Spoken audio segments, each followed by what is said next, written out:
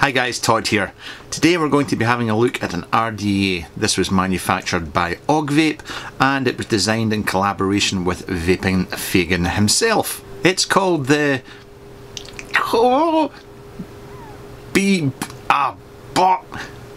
Bottom Top Flavour Clouds, BTFC RDA.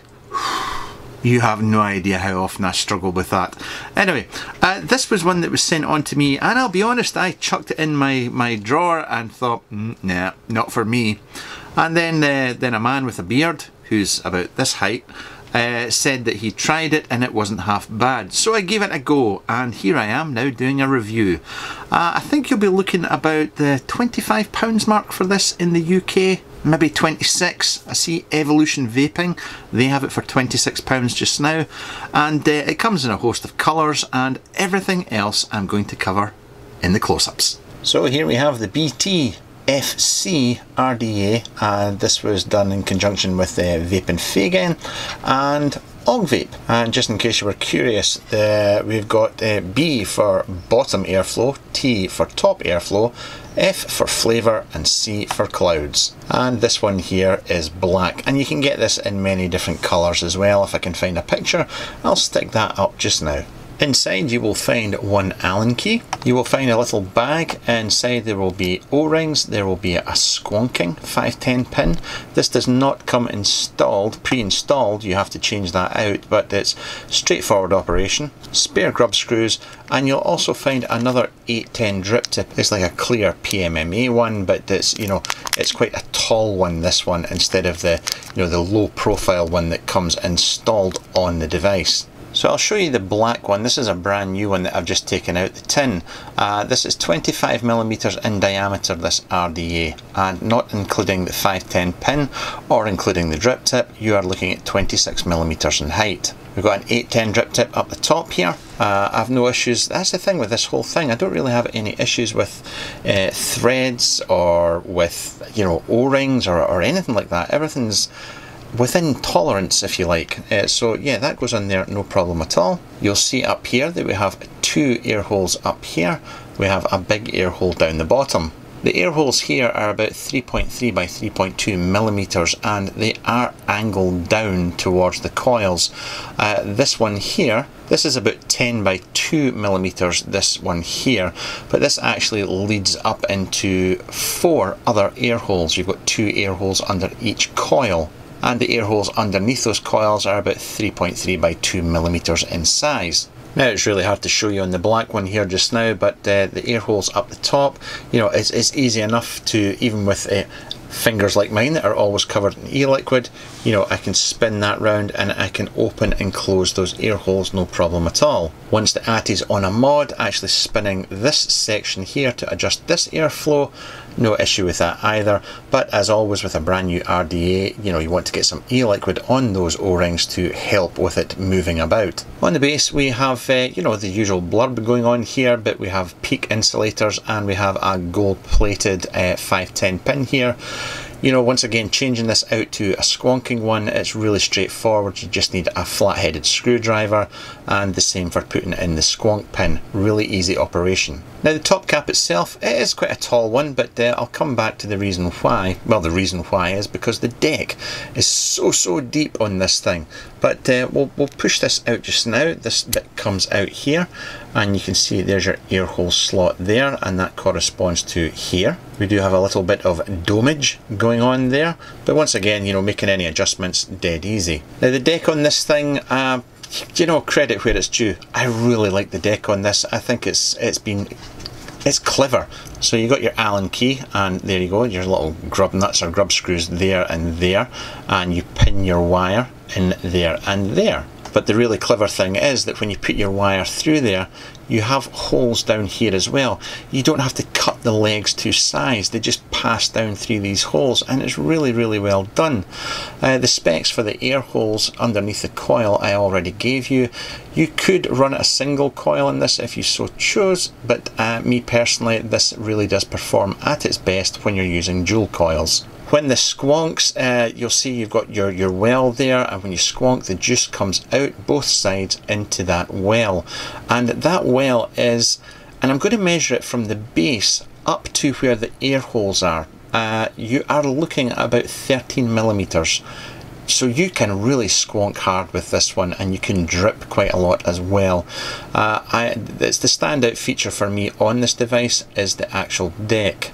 What I will say is, I don't know if you'll see in here, if we look in this air hole here, there are two smaller holes inside that correspond with the two holes here for where the air comes up. So it doesn't really matter. You know, if you put your top cap on and close half of that off, it doesn't really affect the amount of air coming up through here. So, but I'll cover that more at the end. Now I've undone the little grub screws here, and you're looking about 1.5 by 3 millimeter for these holes here for your posts. So I've had no real issue getting any kind of wire through here. I have tried all the big rowdy wire, but this is the build that I've been running today. This is just 24 gauge canthal, 3 millimeter inner diameter, and yeah, this has been working really well for me. But I'll put in another build and let you see how it works. So I've got a couple of big rowdy coils here, which I normally don't vape with, but this is just to show you how easy this is.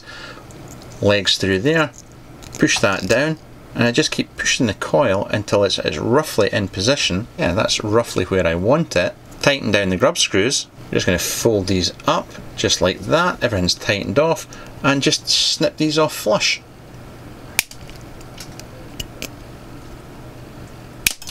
Now do make sure that you get them cut off flush, you know, they have to be, yeah, well recessed in there. I've got that coil exactly where I want it. It's sitting right over those air holes there, and it's just, you know, once again, well done. I really like the design in this. I think it's pretty damn clever. Now I'm no builder, in fact I'm well known for putting shit coils and things, but you know, if I can get something looking that good, then that says more about the RDA than it does about me. Now I've passed my cotton through, and I've tweezed this out. I've taken all the big clumps of cotton out, but you can see it's actually quite long. But you know, if I fold that down, you can see this is going right down into the bottom of that well. But then just grabbing the bottom and just poking this down in there, and that's it. Once again, I've not packed this out. There's not a great deal. The cotton is feathered at the bottom there to make sure it picks up all the juice, and just, you know, going to do the same on the other side. And that's me good to go. Well, obviously I never pulsed these coils, and I'm not actually going to vape with this. This one was just for a demonstration. I'll use this one to just let you see how it actually squonks. You know, I can just squonk away there, and it just, no issues whatsoever. That well's filling up quite the thing, and I can squonk really hard with this and have no flooding issues. I have not had one solitary bit of juice come out the air holes on this RDA yet. I'll discuss flavour and vapour production and, you know, what the draw is like when we go back up top, but you can see here that, you know, that's blasting away quite the thing. Grab my top cap, pop that on, and that's it. I am not a fan of 25mm RDAs. I'm a dinosaur who likes, I still like 22mm tubes, 22mm ATIs, RDAs, RTAs and so on, but I like this. And I'm really surprised by that, because my initial impression was not that great, but after spending a little bit of time with it and chucking some builds in it, I do enjoy it. I get good flavour from it, and it's definitely not shit. The one thing that stands out for me is the deck. I adore the depth of the deck. Yes, you can drip with it. I've not dripped a lot with it. I'm going to be honest, when it first arrived I did drip with it for a day, but that was it. I didn't have any issues with juice leaking out of the air holes or anything like that. It was okay. Threw a squonk pin in, and squonking I have been ever since. You can squonk hard with this, and you would have to really go some, to get this to leak. So for me as an avid squonker, that's a 2 thumbs up. The airflow coming underneath the coil, huge fan, love that, always have done, always will, and for me I find that's where the best flavour comes from. The coiling setup, that tickled me. That's just, you know, carrying those holes out right to the outside of the deck. Very clever. and 2 thumbs up, massive 2 thumbs up. So the deck is great, big fan of it. As far as it goes for airflow, flavour and things like that, now you have the top airflow, so you've got the top airflow here, which I have shut off completely, and I don't really use it. Now it is angled, I mean it is angled down. The airflow is, now you've got the top airflow and the bottom airflow, so the top airflow is completely shut off just now, bottom airflow fully open. Direct lung with a slight hint of a restriction going on there, but if I half that airflow at the bottom,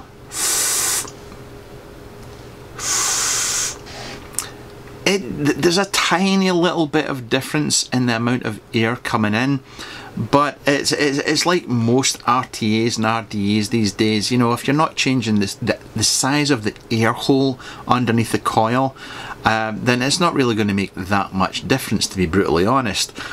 So for me, I tend to just have it open all the time. I mean, that's it closed right down. I mean, hopefully you can see how far it's closed down there, and yeah, I can restrict it right down, but it doesn't, it's not that kind of device. It's just not. This is for your bigger, beefier coils and a bit more power and clouds, but you do get flavour with it as well. I've got a 0.3 ohm build in there, dual coil, and I'm at 45 watts just now, and here we go.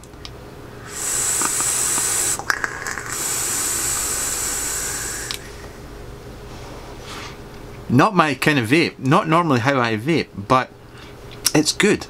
It's not shit, it's actually very, very good.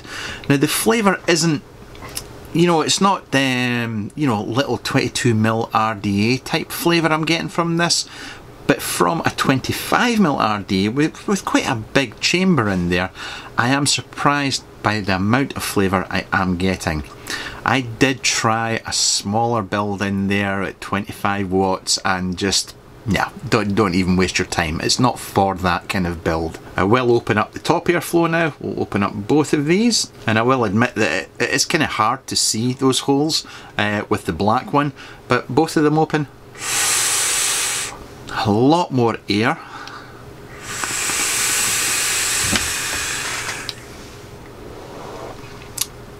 And I don't really notice myself any difference in the flavour. That's just me. I can only tell you how I'm finding it, but if you want more air, you do have that option to open them up. One thing I will point out is that the airflow is not independent, so you can't close off the bottom and have just the top open. Well, you can, but then the air holes aren't coming down at the side of the coils. You know, when you spin the top cap, you're spinning the direction of these air holes up the top as well. It's no big deal. I just thought it's something I should point out. I'm not a fan of the branding, as in just the BTFC on the side. It's not offensive. It's just not my kind of thing. I will say that the ATI itself is actually not bad looking. You know, it's not, I like it. It's kind of classic looking in some respects, and even with I like this drip tip on it. Normally, the way I vape, you would think I would like that long frosted one, but I really don't need it. I find that this drip tip here is actually okay. I don't really have much else to tell you about it. I mean, that's the thing, is the O-rings, everything moves well. Bits come apart as you would expect. You know, there's nothing overly tight, overly loose. All the screws are nice. You know, you screw down in the wires, they don't snap. It's done that. I mean, I'm going to tip my hat to Augvape as well. I mean, that's the one, the intake they did with Mike Vapes. I'm a huge fan of that, which is also a big RTA that normally I wouldn't like. This is a big RDA that normally I wouldn't like, but the last two things they've put out I have been rather impressed with, and this is, so far for me, is strangely enough, is probably the best 25mm RDA I've come across. But once again, I am not your typical cloudy vapour, so I might take that with a pinch of salt. Go and watch other reviews. There's lots of, you know, cloud chasers out there that have reviewed this already. My opinion might be, you know, slightly off the mark, but for me, I enjoy this a great deal. Now, this was sent direct to me from Augvape. You'll find a link in the description for, I'll put Evolution Vaping's link in there and a link to the Augvape site. But to you guys, as always, thank you so much for watching, and we'll catch you next time. As always, to the side of me there are 2 videos that I think you may also be interested in. Down below me is a big fat face, and you can click on that and you can subscribe to the channel.